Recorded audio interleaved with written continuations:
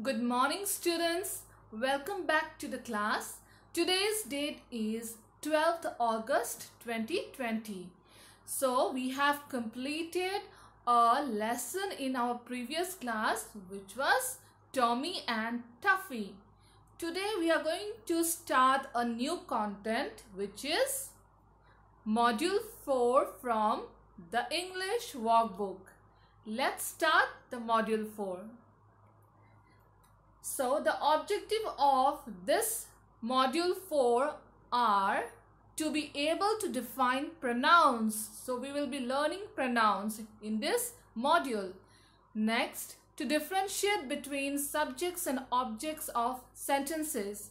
So a sentence has subjects and objects, and what are they? We will be learning through this module. Then next, the third is to identify subject and object pronouns correctly. So first we will be learning about the subjects and objects of a sentence, and later on we will be learning about subject and object pronouns. As this chapter is based on pronouns, so we will be learning subject and object pronouns. Now let's move towards the next, to page number 32. So in page number 32, there is an exercise which is exercise 2.1. What is the question? Fill in the missing letters and complete the names of the pictures. So here the pictures are given and also the words are also there, but some of the alphabets of those words are missing. Now let's do this together. So the first one, if you are looking at the first picture, these are peanuts, right? These are peanuts. So already the word is already written there, but few of the alphabets are missing. So what is the spelling? We are going to write it. We are going to write P-E-A-N-U-T-S. That is peanuts. Then the second, let's come to the second one. This is a very familiar animal that can be found on trees. Now what is it? It is the squirrel. So what is the spelling of the squirrel?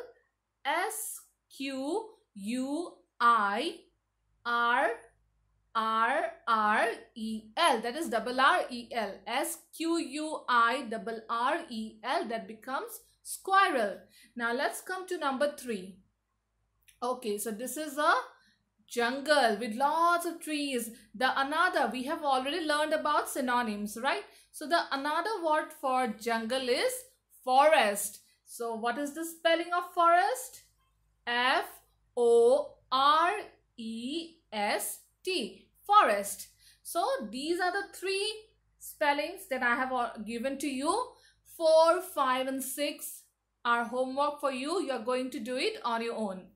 Now let's move towards the next exercise. Here also it is similar to the previous exercise.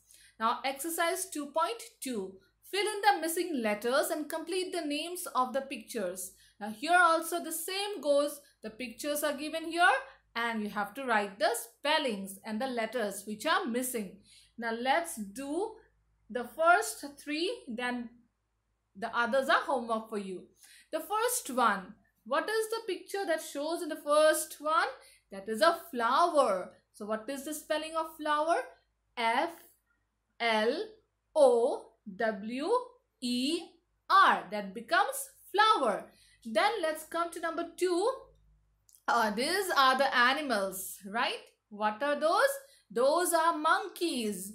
M-O-N-K-E-Y-S. That becomes monkeys. Then number 3. So these are green that we find on trees. What are these? These are leaves. And the spelling is L-E-A-V-E-S. Leaves. So the other 3, 4, 5, 6 are yours. So you will be doing that on your own. So these are very easy, so you can do it because you know the spellings of these pictures. Now let's move to the next one. So here if you look at the screen, you will see that this is a dog, right? What is this? This is a dog. In the previous lesson, what we have read? We have read a story about Tommy and Tuffy. So I am taking an example of Tuffy, okay? So this is the dog whose name is Tuffy. And we have read about Tuffy. What is it? Tuffy is a male dog. Then Tuffy is small in size. And Tuffy cannot run fast, right? So in these three sentences, what are these? These are sentences. In these three sentences, we are using the word Tuffy, Tuffy, Tuffy, right? But instead of using Tuffy 3 times, we can also use he. Why we will be using he? Because here we know that the dog is a male dog. So if you see in the next box below, here I have written that Tuffy is a male dog. He is small in size. He cannot run fast. Now, instead of Tuffy, I have used here he in both the sentences. So, what are these? Or what is he? Why we have used a he? He is called pronoun. Okay, he is called pronoun. Why? Whenever we are using the sentences like Tuffy is a male dog, Tuffy is small in size, Tuffy cannot run fast, we don't like using the same word again and again. It becomes irritating. To make the sentence very comfortable to listen, what we do is we use the pronoun, and we always see whether suppose the person or the animal is a male or a female. If it is a male, then we will be using he. If it is a female, we will be using she. And if we don't know the gender, suppose we don't know whether the animal is a male or a female, then what we will do? We will use it. Okay? Now let's move towards, and we will be discussing the pronouns. Now this is from your book. What are pronouns? We know that naming words are called nouns. We have already got this one, right? Naming words are called nouns. Underlining. So, whatever names we give to each and everything are nouns. A pronoun is a word that we use in place of a noun. So, what is a pronoun? Underline it. A pronoun is a word that we use in place of a noun. So, instead of the noun, we use pronoun. If you look at the examples here, or the example that I have given, the Tuffy example, right? Instead of the noun, Tuffy is a noun. Yes or no? It is a name of a dog. But instead of using the Tuffy again and again, I have used the pronoun he. Now let's come to the example here. Ram is a boy, right? Again, Ram is 5 years old. Yes or no? Can we use Ram is a boy, Ram is 5 years old, Ram goes to SFS school, Ram stays at Zoo Road. So, if we use Ram, then what will happen? We don't like to use it. It's very irritating to us. So, what we are going to do is, instead of using Ram again and again, because Ram is a male, a boy, so we will be using the pronoun he. So, Ram is a boy. He is 5 years old. Then let's come to next example. Now this is a turtle, Taffy, and the name of the turtle is Taffy. Taffy is a turtle. Taffy is very old. Now Taffy is a female turtle. So what we are going to use? Which pronoun we are going to use? Taffy is a turtle. She is very old. So here we will be using she because this turtle is a female. Now let's move towards, this is a chart of pronouns. So for the girl, we will be using she, her, hers and herself. Boy, we will be using he, him, his and himself. And for animal and object, because we don't know whether it is a male or a female, so we will be using it, itself. And for the group, when there is a group, the SFS group has went to the SFS group has went for the picnic, right? Now this is a group. Instead of using the SFS group again and again, we will be using they. Also, we will be, after that, we will be using them, theirs, themselves. But right now, you need to remember only this one: she, he, it, and they. Clear? So let's move towards the next one. Now we are going to come to the subject and object pronouns. So I hope you have understood the pronouns.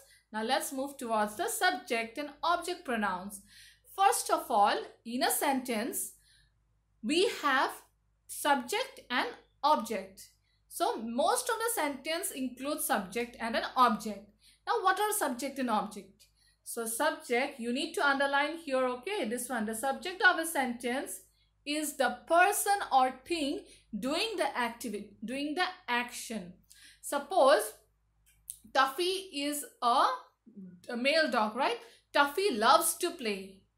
Tuffy loves to play ball. Yes. Now in this sentence, Tuffy is what? A noun, right? Who is performing? Who is playing the ball? Tuffy. So who is doing the action? Tuffy, right? So Tuffy will be the subject here. So Tuffy, the subject will be the one, the person or the thing who is doing the action. Tuffy is playing the ball. So Tuffy is the subject. And what is the object? The object of a sentence is the person or thing receiving the action. It can be a person or it can be a thing. Then who will receive the action? Now we have come to know that Tuffy is the subject because Tuffy is performing the action. And who is receiving that action? Because Tuffy is playing the ball. So the ball is the object because ball is receiving. Now suppose Tuffy is playing with his legs, right? So the action is done by legs. So the ball is actually getting the kicks from the Tuffy. The ball is receiving the kicks from Tuffy. Therefore, the ball is the object. Clear? Here is an example. If you look at this one, Rita ate an apple. So Rita ate an apple. Who is eating? Rita is eating. Therefore, Rita is performing the action, right? So Rita will be a subject. Then what she is doing? Apple. She is eating the apple, right? So the apple has been eaten by Rita. Yes or no? So this is, the apple is receiving the action, right? Whatever the Rita is doing, apple is receiving the action. So apple will be the object in the sentence. I hope this is clear. So a sentence has subject and object. Subject is the person or it can be a thing who performs the action or who does the action. An object, it can be also a person or a thing, but he or she or it will be receiving the action. Subject will be doing the action and object will be receiving the action. Clear? Now let's move towards the next one. Now, just it is a revision. So we have come to know that pronouns take the place of nouns. It can be he for the male, she for the female. If you don't know any gender, it will be it, and for the group, it will be they. Now, let's come to subject pronoun. Now, a subject pronoun takes the place of the subject in a sentence. So we have already learned the pronoun, right? Now, Rita ate an apple. Rita is a female person, right? So when there is a female, which pronoun we are going to use it? We will be using she. Therefore, whenever we are going to use the she, it will become a subject pronoun. Then, an object pronoun takes the place of the object in a sentence. So Rita ate an apple, right? So apple, do you know, is it a male or a female? No, we don't know whether the apple is a male or a female. Therefore, which pronoun we will be using? We will be using the pronoun it. So, as we are using the pronoun, so it will be the object pronoun. Instead of the name of the object, we are using the pronoun. So, it will become object pronoun. I guess this is clear to you. whenever we use Rita is a subject, and instead of that subject, if we use the pronoun, it will become subject pronoun. And apple is the object, right? Because it is receiving the action. Now, instead of writing the apple, if we use it will become object pronoun. Clear? Now, let's move towards the next one. Here is a picture of a boy eating chocolate, right? Now, if you look at this sentences, Raju brought a chocolate. Here, Raju, what is it? It is the subject because Raju is the noun and he is performing the action. He went to buy the chocolate, right? Who went? Raju went. So, Raju is the subject here. And what did he bought? He bought the chocolate. So, chocolate is receiving the action of Raju. So, therefore, chocolate will be the object. And now, instead of Raju, we have used he. Now, as we are using he, it will become subject pronoun because he is the pronoun and Raju is the male. Therefore, we are using he, and as he is used as a pronoun, so it will be subject pronoun. And chocolate we don't know whether it is a male or a female, right? So, it will become, as we know that chocolate is an object and we instead of chocolate, we have used it. So, therefore, it will become object pronoun. So, this is how we differentiate between subject pronoun and object pronoun.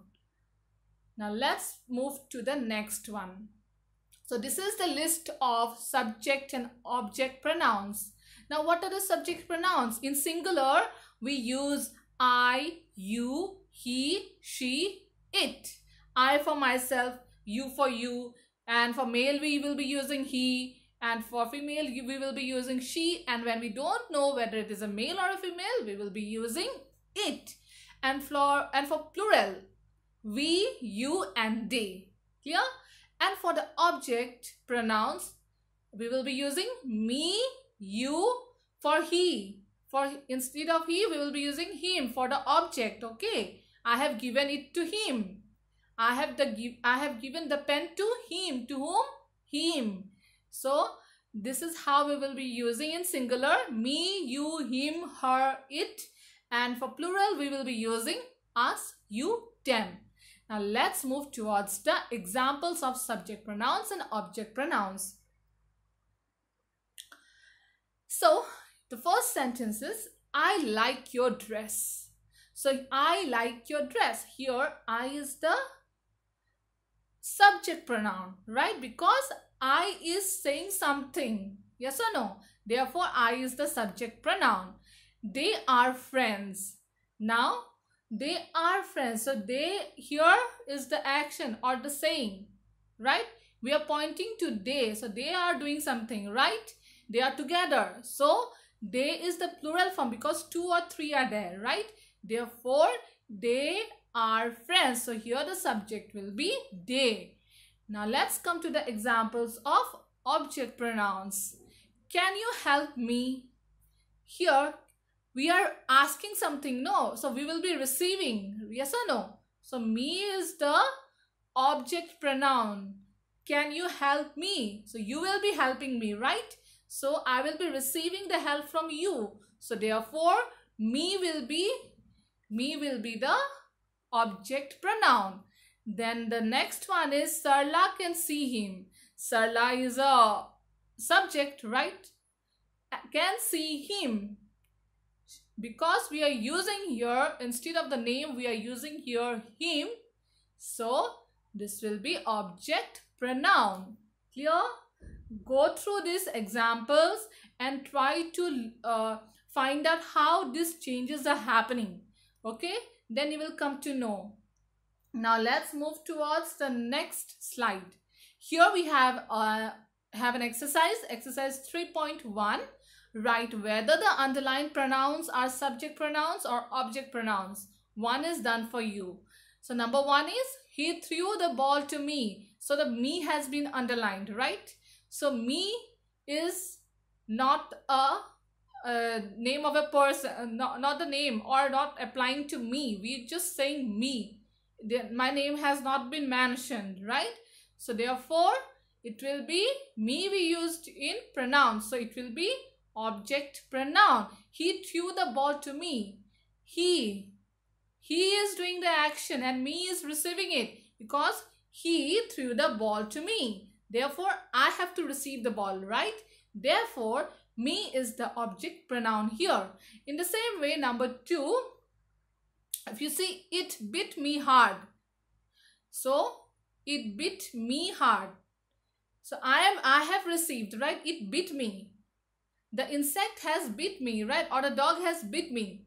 So I have received the bite. Yes or no? But from whom? We don't know. The dog is there, but we don't know whether it is a male or a female. So therefore here the it is given.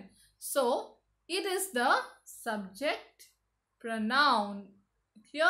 So like this way you have to do the 3, 4, 5, 6.